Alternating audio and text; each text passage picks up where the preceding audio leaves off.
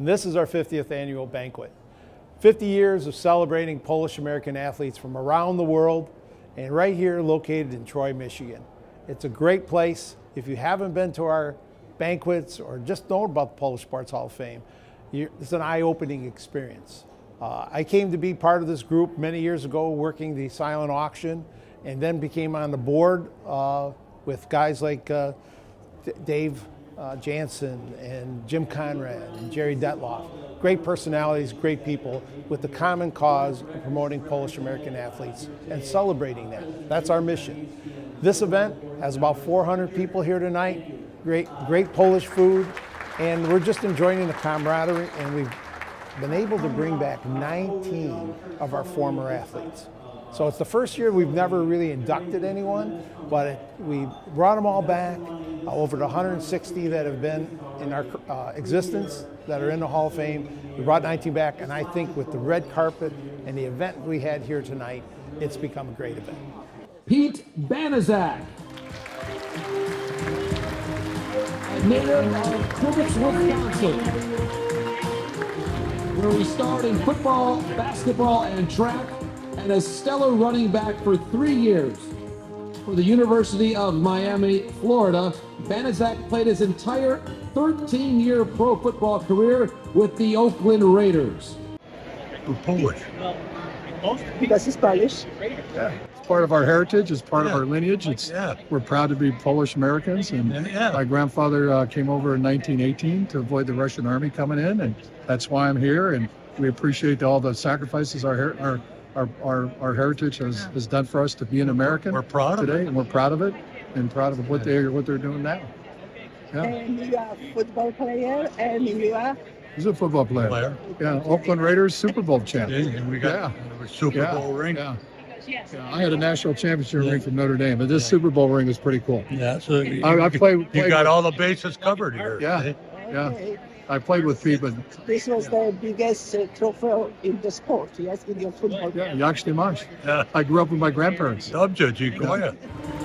Peaches Barkowitz, the 1960s tennis phenom from Hamtramck, Michigan, began her rise to world tennis prominence by winning 17 age group titles as a junior, including the Wimbledon girls singles title in 1964. Over the next 7 years, Peaches dazzled the tennis world, earning 3 medals in the 1968 Olympics. Yes, 3 medals in 1 Olympics.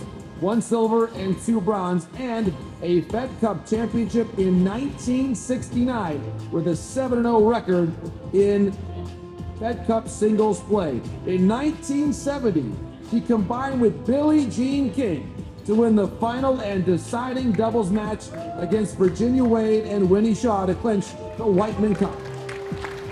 Next, Rachel Commissar-Baugh was a 3-time Southeastern Conference champion and a 7-time NCAA All-American swimmer at the University of Kentucky from 1996 through 1999. Swimming freestyle and butterfly, she was named SEC Swimmer of the Year in 1999. Commissar-Baugh was a member of the U.S. national team that won 2 Olympic medals and 13 World Championship medals. I actually didn't start swimming until I was 15 years old. So I was a gymnast early on from the age of 5. So I think my mom got tired of me like breaking all the cushions and springs on the couches and stuff. So they put me in gymnastics to help me come out of my shell and, you know, to get rid of some of my energy. And actually had a fracture of 2 of my vertebrae when I was around 15 years old.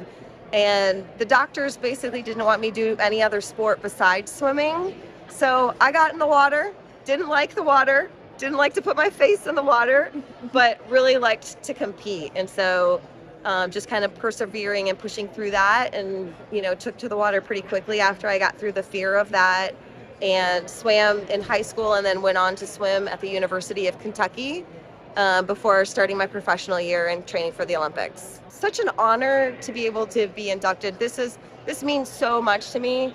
My grandparents were actually slaves during World War II for the German army, and grateful that they were slaves and not worse. but my father came over to the United States when he was 6. So just really grateful for my heritage and for the opportunity to be able to come to the United States and still be able to represent my Polish heritage. It just means a lot to me, and to see what my family has overcome to give me, you know, this freedom to be able to train and to compete, and you know, everything that I have is really due to their hard work and perseverance and really, really tough time. So this means a lot to me. Did you have a chance to visit Poland? Yes, I have visited Poland, actually, yes. All my family, I mean, so my grandfather was the only one of the Komazar clan that came over to the United States. So he had 10 brothers and sisters that still live in Poland. So it was when my grandfather was still alive, but we went and visited, I think it was 2011. And I got to meet all my family, got to meet all my cousins. So it was a great time. Such a beautiful country. I just absolutely loved it. We had a wonderful time. And I was able to go back with my grandfather, with my parents and some of my other relatives to meet our family there. And they took us around and showed us around. And yeah, it was wonderful. I loved it.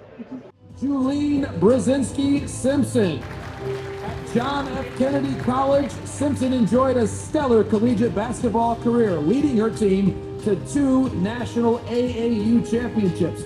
She was a 4-time AAU All-America and twice named MVP of the tournament in 1973 and 74. Simpson competed in 11 international competitions, helping the U.S. win gold at the 1975 Pan Am Games and silver medals at the 1976 Olympics and 73 World University. I was born into a Polish-Lithuanian family. I was the youngest of 3. I learned how to play basketball. My older brother of 2 years, I went and played with the boys with all the sports. I learned how to walk like the guys, talk like the guys, spit like the guys. So it really did help me. I have an opportunity to go to a school that learned how to speak Polish. For me to be here today and being honored as the one of the living members here for the Polish American Sports Hall of Fame. In 2017, I was inducted. It was a great honor. It really brought back a lot of memories of what it was for me as a young child in my house. My mother and father used to make the sausage, fresh sausage, and also the smoked sausage, and how they just grinded it up and put it in the casings, and we hung it in our house, and potato pancakes were one of the big things. So for me, when I was called and said you are going to be inducted, it was maybe for me a dream come true. Very surprised, but it was a dream, you know, like I knew there was a Polish American Sports Hall of Fame, but you never, there's so many wonderful people in the United States. So it was an honor, and after being inducted, I have tried to wear pins, I've wear jackets, I have their shirts. So being from New Jersey, people ask me, where is the Sports Hall of Fame? So I'm able to advertise for them. I think one of my greatest moments as a basketball player was I was selected on the very first Olympic women's basketball team, 1976, Ann Myers-Drysdale, who is also here in the Polish American Sports Hall of Fame. She and I were teammates. I was selected with Pat Head Summit as being the co-captains. That was the very first time that women's basketball was in the Olympics, and we won a silver medal. It was in Montreal, Canada. Actually, we had to qualify for that. And how we qualified is 2 weeks before the Olympics, we played at McMaster University, and we won the gold medal there, which then allowed us 2 weeks later to go to the Montreal Olympics and be part of that 21st Olympiad. I wore 15 in the Olympics. Annie wore 15 in college, so you'll see both 15s. Right. Annie wore 7 in the Olympics, so because I already had 15. Yeah. So it was, you know, when you go around and you look, it is something that you can't explain sometimes, the feeling. It's just it overwhelms you And it's almost reminded me when I looked at my trophy case today, I was looking at remembering what it was like in '76. When you're there on the podium and you get something special. It's like, it's hard to explain when people say, how did you feel when you got a medal? You know, you're just overtaken. It's just breathtaking. And you look around. I remember standing on the podium, looking around in Montreal and seeing and thanking all my opponents, my parents, you know, in my mind, just thanking everyone, because it really took a lot for me to be there and to represent my country, which is, I played on 11 international teams that represented the United States. My last one was the Olympics, and we won the silver medal. Among all these people, who do I admire most who's in here? Probably my teammate, Ann Myers. Because she's a 1 of 11. I don't know if you've interviewed her, but she is fantastic. Like, she has really taken women's basketball and moved it ahead. And all the things she does, she's broadcaster, you know, she does a lot of clinics, she does speaking. She really is the voice for us. Bob Brzezinski, a native of Fremont, Ohio. Brzezinski played football at Ohio State from 1973 to 1976. During his years there, he played on 4 Big Ten championship teams and in 3 Rose Bowls and 1 Orange Bowl. Brzezinski was a first-round draft choice of the LA Rams in 1977 and played 13 years in the NFL. Tom D has excelled in the sport of hydroplane racing as a famed driver, designer, and builder. As a driver, he has won national championships in nearly every class of hydroplane racing. He is the winner of 3 APBA Gold Cups and the added Prince Edward Canadian Gold Cup titles in 1974, 76, and 80. My mother is a Perkowski, and she was born in Natrona, Pennsylvania, and migrated to Hamtramck, Michigan, which is a Polish community.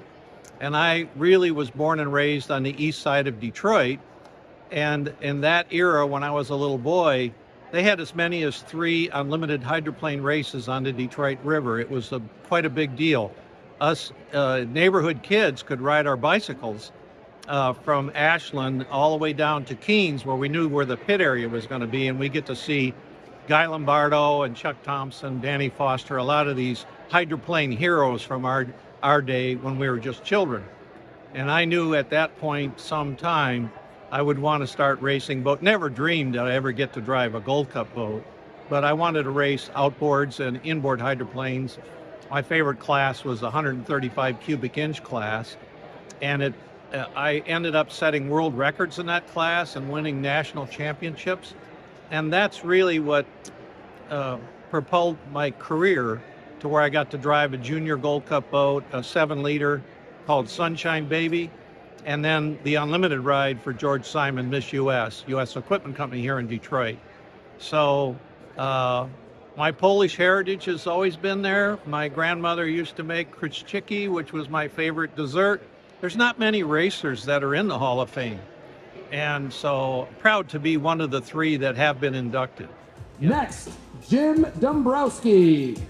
Entering the University of Virginia's offensive line from 1982 to 85, Dombrowski finished his brilliant college career as UVA's first ever unanimous All-American. A 2-time winner of the Jacobs Blocking Trophy and 3-time first-team All-ACC selection, Dombrowski was equally impressive in the classroom, earning first-team academic All-Conference honors as well. Steve Javie, a highly regarded referee in the National Basketball Association for 25 years, Steve Javie officiated 1,514 regular season games, 243 playoff games, and 23 NBA Finals games from the 1986-87 season through the 2010-2011 season. It's actually mentored by my father, who was inducted posthumously before I was. My father was Stan Javie. He was inducted as an NFL official who refereed 30 years in the NFL and 4 Super Bowls. So refereeing kind of runs in our family. I have a godfather who's not Polish, but he was also an umpire in the American League in baseball. So officiating just happens to be in our family here. Both sides of my grandparents came over from Poland. And I still remember my mom's reaction when Saint John Paul II was elected Pope. We had like a party for like a whole week. That's how proud our family has been and still is of our Polish heritage. I haven't been blessed to have children, but I have 10 nephews and 2 nieces. Half the nephews are Polish, and they just love the heritage. And my sister, God bless her, she's the one that has the recipes, because my mom has handed those recipes down of the kruszczyki and the gołąbkis and the pierogis and the borscht and the babka. She has all those recipes, and it's one thing we just sit around the table at Easter time especially and think of mom and dad and our Polish heritage, and so proud to be Polish American. Have you visited Poland? We have been in Poland. We've been in Krakow, Zakopane. We did, my wife said, of all the places we've been, she would want to go back to Krakow again. That's how beautiful it is, and the people are just wonderful. So I've been very blessed in my life to be a Polish American, but also to visit the homeland, and also to be a proud member of this wonderful Sports Hall of Fame. Christina Kosnick, one of the most decorated female World Cup slalom racers in U.S. history, racing 12 World Cup seasons with 6 World Cup wins, 20 podiums, and 55 top 10 finishes. She was the top U.S. female in World Cup slalom standings every year from 1995 through 2005. I was inducted into the U.S. National Ski Hall of Fame, and it was a beautiful ceremony and everything was great. But when I came here, I was just blown out of the water. Like, everyone was so kind. The video, they had footage that I had never seen, literally, like, of my first World Cup win, and I just felt so welcomed, and I felt really a part of a family and a community, and I was really excited to come back. And is it important for you to be a member of National Polish American Sports Hall of Fame? Yes, Yeah, it is really important to be a part of this family. I mean, it feels like a family when I meet other inductees. Like, so I met the 2 that I was inducted with, but now it's fun to be here and meet even more. And even though our sports maybe are different, we all have that common thread of being a Polish American, and it's pretty special. Next, Greg Landry, the first quarterback selected in the 1968 NFL Draft. Landry chosen 11th overall after a stellar career at the University of Massachusetts. He played 15 seasons in the NFL with the Lions, Colts, and Bears. He set numerous passing records with the Lions and was named to the Pro Bowl in 1971. He was also notable as a rusher with over 2,600 yards and 21 touchdowns in his career. Mike McCoy, defensive lineman at Notre Dame, where he starred for 3 seasons. In 1969, a unanimous All-American, chosen as the UPI Lineman of the Year. He finished 6th in the Heisman Trophy voting that year. The Packers made him the 2nd overall selection in 1970. Mike was also named Packers Rookie of the Year and twice led the Packers in sacks. Next, Ann Myers-Drysdale. One of the greatest American basketball players, Ann Myers-Drysdale was a 4-time All-American basketball player at UCLA, leading the Bruins to the national championship in 1978. An integral part of the 1976 Olympic team that won the silver medal, Myers-Drysdale was the #1 pick in the Women's Pro Basketball League in 1978 and co-MVP in 1980. Next, Tom Nowatzki, a 3-way threat at Indiana University at running back, linebacker, and place kicker. He earned all Big Ten honors in 1964. Leading the Big Ten in rushing and scoring with an IU record 73 points. He was voted first-team All-America by the American Football Coaches Association. In the 1965 Pro Football Draft, he was the first-round pick of the Lions and also the AFL New York Jets. Next, June Olkowski, excelling as a student athlete at Rutgers from 1978 to 1982. Olkowski led the Scarlet Knights to the AIAW National Championship in her senior season averaging 19.6 points per game and 10.1 rebounds. She became only the second Rutgers player to be named a Kodak All-American. Olkowski later spent 7 impressive seasons as a head coach at Butler, including a record of 114 and 56. Walt Patulski, a 3-year starter at the University of Notre Dame, generally considered the best collegiate lineman in the country from 1969 to 1971. The 6'6", 260-pound defensive end was a unanimous All-American in 1971, winning both the UPI Lineman of the Year Award and the Lombardi Award, given annually to the nation's #1 outstanding lineman. He finished 9th in voting for the Heisman Trophy. Congratulations.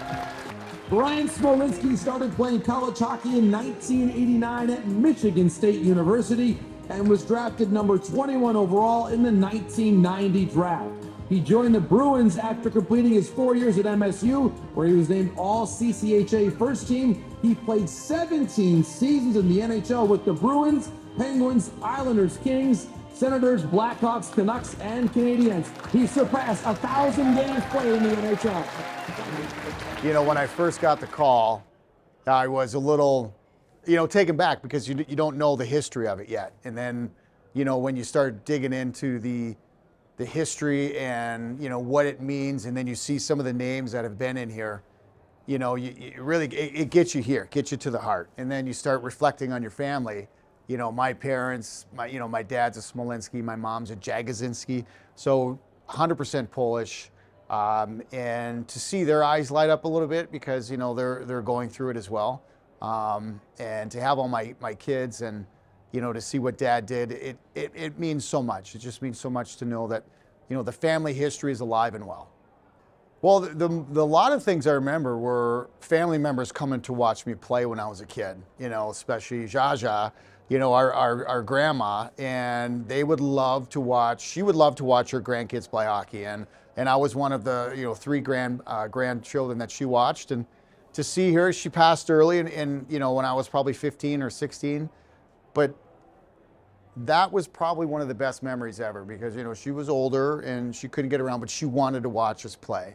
And, for her and, to be inducted into the Hall of Fame, it means so much. Well, to play in the National Hockey League is an absolute dream come true. Every young player who puts on skates all over the world is dreaming to play at the highest level possible, and especially in the National Hockey League. So, I'm very fortunate, especially coming from, some of the humble beginnings. I grew up in Ohio, kind of a farming, football, baseball, hockey was a non-traditional sport, and to get my father got me involved in the game. So, to build on that, and to be good at it and to take it into a university level and then be drafted and then just keep continuing the process and playing for 17 years. I thought, hey, once you get there, you're like, okay, I want to stay for a couple years, 3 or 4, but I stayed for almost 2 decades and very proud of that. Never won a Stanley Cup. I would have traded anything to win a Stanley Cup, but it, nonetheless. How close you were? I was close twice, lost 2 Game 7 conference finals, 1995 and 02. So I was 3 minutes and 42 seconds of total of being in the Stanley Cup finals, 2 of them. So it's bittersweet, but I had a wonderful career. It's brought me here, so it's not so bad. The great Tiger left-hander Frank Tanana, the California Angels' #1 pick in the 1971 baseball draft out of Detroit Catholic Central High School. He had to decide among more than 100 college basketball scholarships. Fortunately for the Tigers, in 1987, he chose baseball. He notched 2,773 strikeouts to rank among the all-time leaders among left-handers. He pitched for the Angels, Red Sox, Rangers, Tigers, Mets, and Yankees. Frank, congratulations. Next, Evan Big Cat Williams. Known as the world's longest driver, the 6'6" golfer burst onto the scene of professional golf and long drive competitions in 1974 by winning the World Challenge Long Drive Contest in New York with a blast of 366 yards. He defeated, among others, Jim Dent, considered the longest driver on the PGA Tour, and by the way, This must have been how the nickname came around. After watching Williams, the great Joe DiMaggio said they should lock him up in a cage. Joe D said that. Congratulations. Evan Big Cat Williams. Next, Elaine Zayak. After losing 3 toes in a lawnmower accident at the age of 2, Elaine Zayak began figure skating as physical therapy. By the time she was 13, she had won both the Junior World Figure Skating Championships and the U.S. Junior Championship in 1979. Noted for her consistency in landing the triple jump, she won the gold medal at the U.S. National Championships in 1981. So 50 years ago, these are some of the things that were happening in the world that I wanted to share. So some of you may remember, some may be too young to even know that that was happening. But 50 years ago, President Nixon pulls the United States out of Vietnam, and the peace agreement happens. The oil crisis. Roe v. Wade passes, and a year before that, Title IX had passed. President Nixon resigns, and we hear the Watergate hearings. And Gerald Ford becomes the United States' 40th president, a Michigan man. Battles of the Sexes happens with Billie Jean King and Bobby Riggs. And also the U.S. Open, tennis U.S. Open happened with equal pay for women. The birth of hip hop. Secretariat wins the Triple Crown. The first mobile phone by Motorola, which was 2.5 pounds. Coach John Wooden's UCLA basketball team would win their 9th championship in 10 years, and my brother David was a part of that team. Major League Baseball. Major League Baseball. The American League accepted the designated hitter rule, and Stan Musial became the first Polish American to be inducted.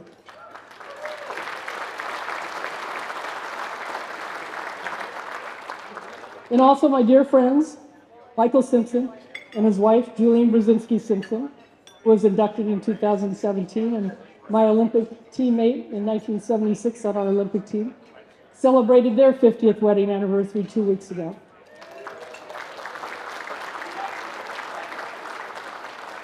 And a shout out to Cheryl and David, our board members.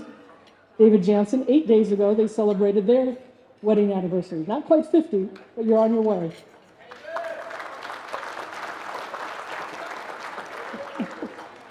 Why are you grimacing, Cheryl? A gallon of gas was 40 cents. A new car, as we are here in Detroit, $3,200 for a new car. A loaf of bread, 49 cents. A dozen eggs, 69 cents. Spam, Tab, hamburger helper were the things that people were eating and drinking. Your income, your average income is $12,000. A new home would cost $32,500. And the movies of that day, The Exorcist, The Way We Were, American Graffiti, Enter the Dragon, which was one of my favorites, being in California. TV shows were MASH, Hawaii Five-0, The Waltons, Sanford and Son. Some of the songs were Tie a Yellow Ribbon around the Old Oak Tree, Crocodile Rock, You Are the Sunshine of My Life, Bad, Bad Leroy Brown. And so 50 years ago, I know for myself, I felt pretty young. And you think, well, how did I get here with the last name like Myers? And my daughter Drew, who was here in 2016 with me, is not here, but she had done Ancestry.com. And she did that history in finding out about our family background. Now, my mom is Irish, and so we knew about her nationality. We'd always talked about it. But my dad really didn't talk about his nationality that much. We knew he was a little bit Polish, German, and when he was in college, at 18, he changed his name from Majorowski to Myers. And so as I got older, we found out a lot of this information. And his dad was John Majorowski. And he used the name Myers because back in 1917, my grandfather received a letter from Charles Comiskey, the Chicago White Sox to try out. And we have that letter today. My great-grandfather and great-grandmother on my dad's side, and his dad's side, were from Poland and Germany. Majorowski and Dombrowski. So I definitely am Polish there. Now, on my dad's mom's side, her mom was a Jerkowicz. And thank goodness for my daughter to find out this information.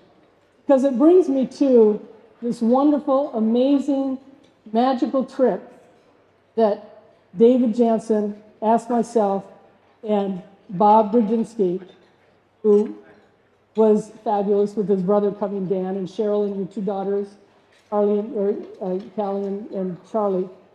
We were able to experience an amazing trip. And I'd never been to Europe in the sense of being able to travel and experience something like that. And to go to Poland, and when I was here in 2016, I thought, there's no way I'm ever going to get to such a country like that. And playing basketball, Julian and I were talking about it early. We went to the Soviet Union, we went to Japan, we went to Mexico, Canada, but nothing that where the kids today get to go to a lot of European teams. And Adela Zip from Poland contacted David a few years ago about having some Hall of Famers come to Poland and to be honored. He had no idea who Adela was. And unfortunately, it didn't happen right away because COVID hit. But she was persistent. David was generous enough to give her time, give his time to her. And so after COVID hits, she continued to contact David. So July 15th this year, Bob and I, before we got there, as a matter of fact, though, we were sent these boxes of foam. And I don't know about you, Bob, but I had no idea what it was for. And they wanted our handprints in this foam and also our signature on a piece of paper. And so I know for me, I was doing it with my daughter who was at home at the time, and we're trying to figure out what is this all about. And so we sent these boxes back that with our foam handprints in them. And we went to this unbelievable town, Rzeszów, which, first of all, I got there earlier than David and Bob did because of my schedule in broadcasting. And so I got there, and Adela picked me up in Krakow, and we got to go sightsee. But being in Rzeszów, this unbelievable town with the city center and with the Polish festival going on, with the music and the costumes and the dancing, and just the support by everybody, it was amazing. And what we didn't realize what really was going to happen, that they took these foam pads and they made them into bronze. They're like, what, 2x2, 3x3 squares. And they had our handprints, along with 3 other Polish athletes at their sports complex. They took these bronze squares and put them into their sidewalks. And it was just, for me, it was breathtaking and so emotional to be a part of that. And they had asked us to get down and put our hands in it. Bob was great. His knees are good. They're better than mine. I couldn't get up. I fell down. They had to help me up. And so graceful. But it was just an amazing trip. And to be a part of that. And it's something that now I want to go back every year because it's such a beautiful country. And with everybody participating and just feeling what it was like to be Polish. So when all of this had a few days to see Krakow and sightsee, we saw the salt mines, we saw castles, we saw churches, the restaurants, and the food was amazing. And we got to go to the concentration camps of Auschwitz and Birkenau. And a lot of people don't realize that Auschwitz is in Poland. It's not in Germany. And last week, it happened, I don't know, I was going through channels trying to watch a movie, and Schindler's List came on. And certainly I'd seen it before, but this movie touched me even more now, knowing who I am and where my family comes from. And to know that the Polish Jews were being saved by a man that put in so much. But I left Poland admiring the pride and perseverance of its people, its country, a country that has survived for centuries and from taking over from other countries of Poland, whether it be Prussia, Russia, Germany, Austria, Sweden, the Turks. You think about how old this land is in Poland and how amazing the people are. Because it being centrally located in that region, that's why Germany was able to use Auschwitz, because they had the trains go through, and Poland is the most centrally located country in Europe. But no matter your ethnicity or your religion, the pride of Polish people is one. And certainly with every inductee in this Hall of Fame, our pride, our passion, and perseverance to be winners comes from our ancestries. I thank you for letting me speak tonight, and I just want to say not only how proud I am to be Polish, I want to read this poem to you. It's by Edgar Guest. It says, "Be grateful. Be grateful for kindly friends that walk along your way. Be grateful for the skies of blue that smile from day to day. Be grateful for the health you own, the work you find to do. For round about you, there are those less fortunate than you. Be grateful for the growing trees, the roses soon to bloom, the tenderness of kindly hearts that shaped your days of gloom. Be grateful for the morning dew, the grass beneath your feet, the soft caress of your babes, all their laughter sweet. Acquire the grateful habit, learn to see how blessed you are, how much there is to gladden in life, how little life to mar. And what if rain shall fall today? Any you with grief are sad, grateful that you can recall the joys that you have had." Dziękuję. It's the very first time for me here in Michigan, and I'm very happy that at this very first visit in this wonderful state, I'm visiting the National Polish-American Sports Hall of Fame at this wonderful anniversary, 50th anniversary, so half a century of a wonderful initiative that is cherishing not only the Polish heritage, but also the Polish-American heritage in the most American of all disciplines of sports. And I'm very, very happy about being here and taking part in these wonderful celebrations. And do you know all of them have Polish heritage? Yes. That's true. That's true, and that's why this makes this place so special. That this Polish and American heritage here is so vibrant, and this community is not only cherishing history and the history of sports, but also cherishing contemporary times. I can see the most thriving community of all Polish communities probably in the United States, or at least the leading one. And this makes it's such a heartwarming and heart-melting feeling to see this Polish spirit and Polish emotions being so vibrant here. Started by Stan Musial 25 years ago is a scholarship, and we provide 6 scholarships to individuals from high schools. And unfortunately, none of them could attend this year in September because they're in school and college. But it's been a great thing, and I think our goal is maybe to increase the scholarship that we give to those students, but we use 6 because of Stan Musial's number, and so that's the synergy we have there. I really wish to be focused on promoting the stories of Polish Americans among the American public, and to share more of these stories in a variety of ways. We can do webinars, we can do conferences, we can do videos, and we can do a lot of wonderful things that will help people get to know Poland better through the stories of wonderful Polish Americans. I always grew up loving Detroit sports. And I think now I'm in the sports memorabilia business, and I think that's just a culmination of my love for passion for sports and retail.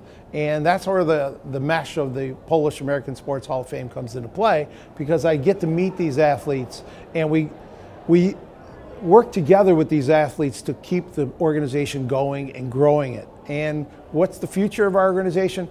Well, we hope to induct 3 or 4 inductees again next year. We've got a lot of Polish American athletes that are ready to join our group, and hopefully we can get them into our hall.